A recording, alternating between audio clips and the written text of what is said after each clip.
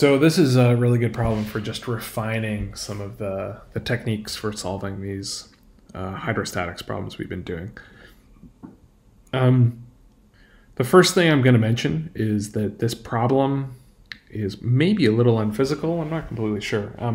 What I know, just because I'm familiar with doing these kind of problems, is that because this point is higher than this point over here, I know that the density of this fluid is actually greater than the density of this fluid, right?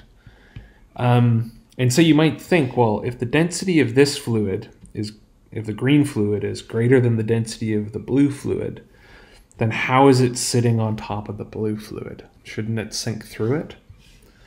I don't know.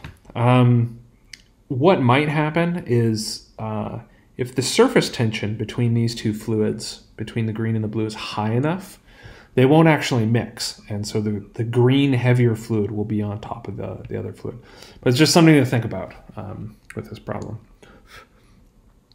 So this is going to start the exact same way as every other problem. Like, what we're really trying to do is we're trying to find 2 points, right, that we can use the hydrostatic equilibrium concept, the idea that the pressure is the same at the same level in a connected fluid, to solve the problem. And so that point is here, right? It's points 2 and 3. These points are connected through this fluid and they're at the same height. So I know that P2 is equal to P3. I have atmospheric pressure pushing down on the top of both of these, right? So I know that P1 is equal to atmospheric pressure and P5 is equal to atmospheric pressure. Okay. So I'm going to come up with two equations, right? So the P2 equation, what is this pressure equal to? Well, it's equal to P naught, the pressure on top, plus density of the green. I'm going to call it unknown. Yeah, it makes punk or runk, I guess, because it's a rho. But it's times G times H, right? The pressure at 3 is P naught plus this other height.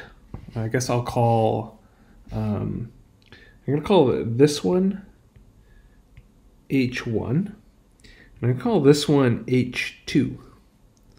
And so this one is rho water times G plus times H1 plus H2, right? Okay, right, so it's, right, this is H1 as well, right?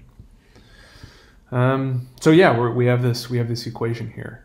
And we're solving for the density of that unknown fluid, right? So these cancel out, right? And we are left with this equation. Let's just write it down so we can get it in our heads. This is H1. This is rho water times G, H1 plus H2. Okay. And I'm just gonna solve. I can just divide by G times H1 throughout the whole thing, and I can solve for this unknown density.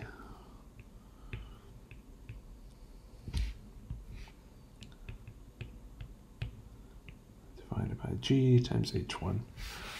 I used H1 and H2 because those are what's given in the problem, right? Yeah. And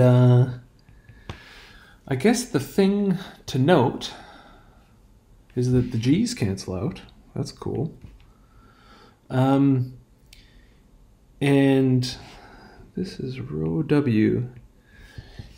H1 in the problem is 4 centimeters plus 1 centimeter divided by 4 centimeters.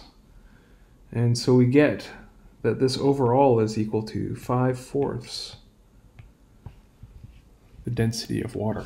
So it is indeed a higher density, right? That's what I predicted just based on the initial sort of thing there.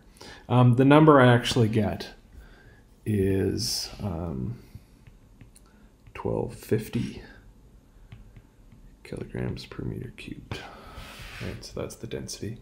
So just with all of these, right, the trick is really to find 2 points that you know the pressure of, that you can calculate the pressure of, right? So in this case, P2 and P3, that are actually equal to each other, right?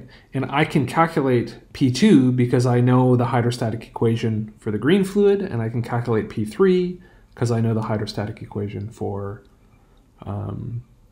this column of water here, right? So that's our general strategy for all of these.